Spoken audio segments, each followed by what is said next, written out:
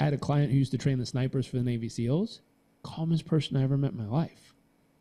Having a chance to go train with all the gentlemen in the special ops on the pararescue jumpers, calmest people I've ever met in my life. And I was like, okay, something's weird.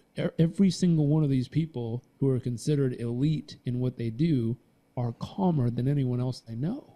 Mm-hmm. And I started realizing it was not the ability for them to upregulate into this totally intense, crazy version of themselves that can handle anything. It was their ability to downregulate in times of chaos and stay calm, present, and grounded when all hell's breaking loose around them. And so I look at that and I was like, that's one tool we could probably use just as a group if we're trying to navigate something that feels chaotic.